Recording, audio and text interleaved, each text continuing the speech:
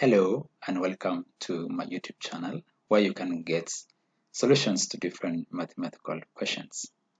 On this video, I'm discussing with you a statistical question of using the least squares method to estimate the trend line. Enjoy! So on this question, it reads, the table below shows the profit made by a textile company between the year 2011 and 2019. So you see the year from 2011 to 2019 and the profit made in millions from 2011 to 2019. So the first question is, use the least squares method to estimate the trend line. B, estimate the profit of the year 2021.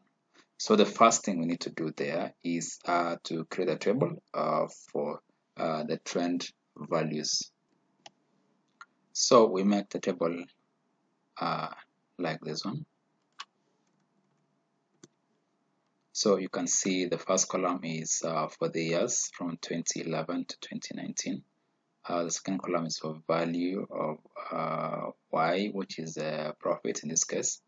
We have the X and capital X, where X is we talk about the difference in the years.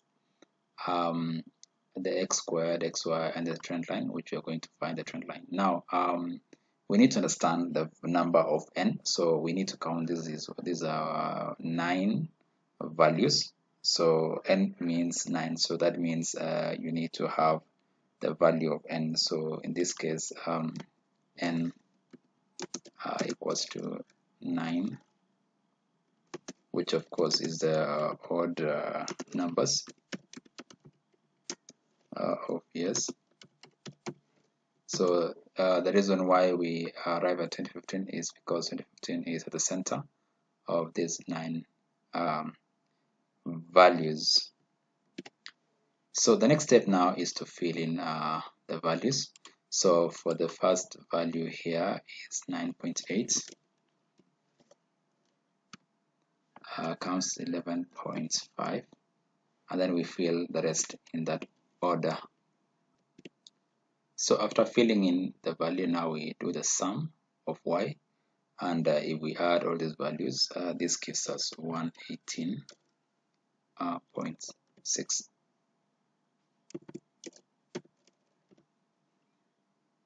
So from there we count the value of x. Now we talk about x is the year, so like for this 2011 minus 2015, this gives us -4. And this one 2012 minus 2015 gives us -3, and we fill the rest in that order. So after filling in, we do the sum of x. So when we add that, we get 0. In the column for x squared, we multiply, we square the value of x, which is -4 square. This gives us 16. -3 square, this gives us 9, and we fill again in the same order. So after doing so, we do the sum of x squared. So when we add them, we get 60. And then in the next column, we multiply x times y. So in this case, we multiply 9.8 times -4. This gives us -39.2. xy of the next row is -3 times 11.5. This gives us -34.5. The next row, when you multiply x and y, it gives us -26.4. Now we fill in the rest in that order. So after filling in the values of xy in each row, so we do the sum of xy, and this gives us 42.7. So for us to get the trend line, that is y for the profit, we need to remember that the trend line is actually given by A plus bx, and we need to know what A is, which is sum of y over n, and b is sum of xy over sum of x squared. So we remember that n is 9, which is a number of years, and then we need to know that y p, which is the profit, which is the trend line, now is given by as a plus bx, which is the trend line. Now we need to find a and b, and we know that a equals to sum of y over n, and b equals to sum of xy over sum of x squared. So in this case, we want to get a. So a is sum of y over n, which is 118.6 divided by 9. We get 13.18. That is the 4 significant figures. And for us to get b, which is sum of xy over sum of x squared, is what we have here, 42.7 divided by 60. And that's what you get, 0.7117 to 4 significant figures. So therefore, we get now the trend line by substituting the values of A 13.18 and B 0.7117, and this is what we get. So this is our trend line is 13.18 plus 0.7117x, which is now our trend line. So we now need to put here that we can get the trend values. So in the first instance, now we substitute the value of x, which is negative 4. So 13.18 plus 0.711 times negative 4.